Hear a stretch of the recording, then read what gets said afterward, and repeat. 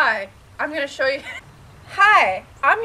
how to do brakes on this F250 today. Brakes are like super important because they stop your car and stuff. I'm going to show you how to get this tire off first because you can't get at them with the tire on it. Come a little closer and we'll see the magic happen.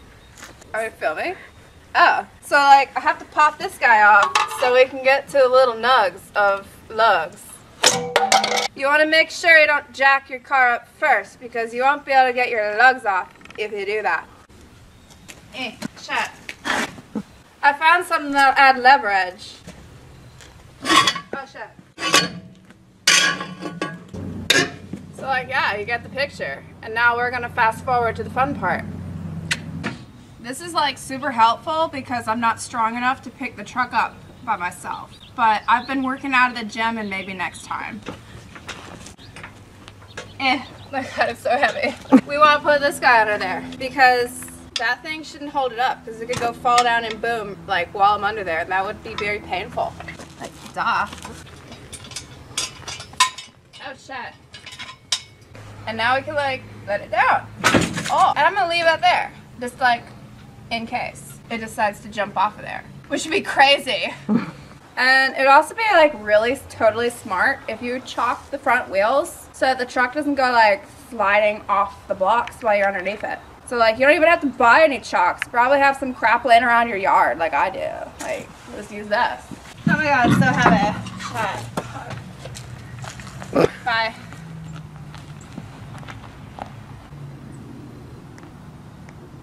Alright then. Okay, so like now, I'm gonna clean it up a little bit with this brake clean, which is really punny of them. It's like brake and it cleans brakes. And then I'm gonna use my 13mm to get the caliper off. And then we're gonna get them pads off. And that like gets all the nasty stuff that builds up off the brakes off. So yeah. Now it looks like I'm a surgeon, but I didn't pass the classes, so here we are. So there's a bunch of bolts. Actually, there's not a lot. There's like 4. And we need to take this one right here, and there's one on the bottom down there. And we just gotta loosen it. Shit, am I tightening it? Yeah. There we go. Oh, shit. There we go. Yeah. Boom. It's a screw. 2 screws.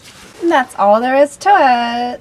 Now we can yank it off. So if you're like not super strong and you can't get it to wiggle off of there, you might want to bang on it a little bit. But be careful because if you like smash it really hard, you can like seriously screw up your calipers, and those are like really expensive. And I'm gonna gently beat the crap out of it with this rag so it like doesn't hurt it, I guess. And so you just gotta wiggle it, sort of like when you're getting into skinny jeans, but like backwards. Like that. Like the longer the thing is, it makes leverage, which is science. And make sure it doesn't fall because calipers like are expensive. Okay, so there we go. Go ahead. Oh, okay. Well, I gotta hold this thing up so it doesn't fall because that'd be bad for the brake lines. So, by the way, these brake pads aren't like even that bad. But I went through all this trouble. Anyway, this video is now how to check if your brakes are okay, and they're okay. So like, you would take these off if they were bad, and you'd throw them away. And we're just gonna put these bashes back on there and keep using them. Okay? So yeah, they go in like that, boom. But what we can do, no, not like that, But what we can do is we can like lubricate the crap out of these pins because they are hardly moving. And so this thing right here, the slide pin, is doing what it's supposed to, it's sliding. But this one right here, that is not sliding. So I'm gonna try to take that off and lubricate it. While I'm at it, I'm gonna do all of them because it might not be fine on the other side. I got this thing. Anyway, take some of this greasy stuff. Since I can't get this thing to come off, I'm gonna try to slide the little boot off so I can get some grease in there maybe, but first I'm gonna start with the easy one. Just pop it off. That thing would have been stuck in like no time. It's like super not good. Look at that. It's actually shiny. Who knew? It's amazing. I'm gonna let it dry and then I'm gonna grease it up.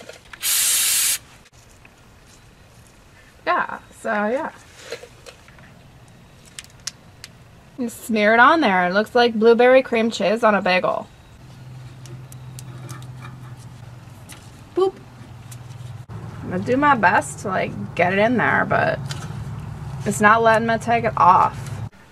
Okay, so before you can get your caliper back on, you have to like squeeze it in. And a lot of rear brakes are different than the front. Lucky for me, this one, all you have to do is like squeeze it with just a clampy thing. A lot of cars needed to be twisted and pushed, so you need to rent one of these guys with all these little bats and passes, and it'll like push it and turn it and stuff. Kind of like them pill bottles where you have to like push it down and turn it. It's like how it works, but more complicated. There you go. So yeah. And boom. Now we're ready to go. Boom. You don't want to make it like super tight because you could break your bolt off and stuff, and that would be really hard. Oh no. I'm just going to make it tight enough that I can't turn it anymore. So I've done as much as my expertise allows, and I'm just going to hope and pray that like that grease does its job, and I'll check it again in like a couple of weeks or days or however long until I feel like doing it again, and we'll go from there. So yeah, check your brakes, guys. Put this friggin' heavy ass tire back on.